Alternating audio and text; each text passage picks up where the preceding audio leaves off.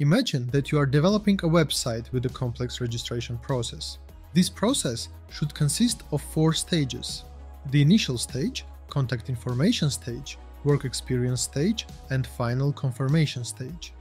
The user should be able to move back and forth across the stages to fill them up. Your main goal is to separate these stages to allow each stage to develop independently. You also want to easily add new registration steps in the future. The state design pattern is best suited for developing this functionality. The state is a behavioral design pattern that allows an object to change its behavior when its internal state changes.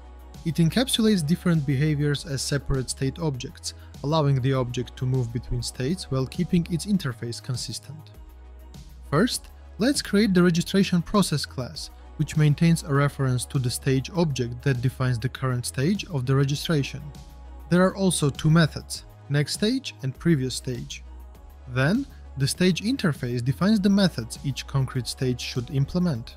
In our case, they are the same, next stage and previous stage. After this, let's create the concrete stages: initial stage, contact information stage, work experience stage, and confirmation stage.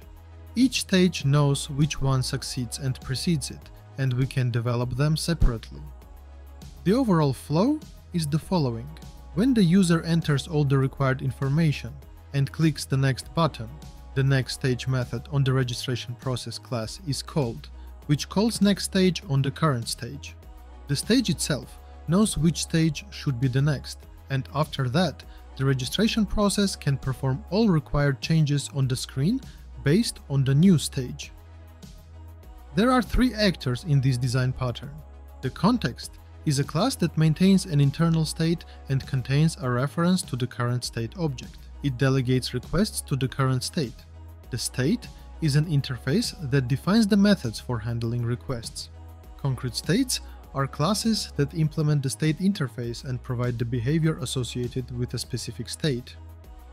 One of the key advantages is cleaner code.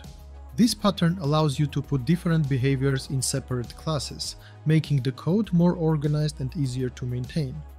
Additionally, it provides flexibility, as the context can switch between other states easily, allowing dynamic behavior changes. Another benefit is adherence to the open-close principle. You can add new states or behaviors without changing existing code. Also, the context code becomes more straightforward and easier to understand, as each state handles its behavior.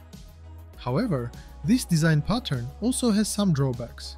It can add complexity, especially when managing many states and transitions. Furthermore, managing the order of state transitions and ensuring correct behavior can be tricky, leading to potential bugs. That's all about the state design pattern. See you in the next video.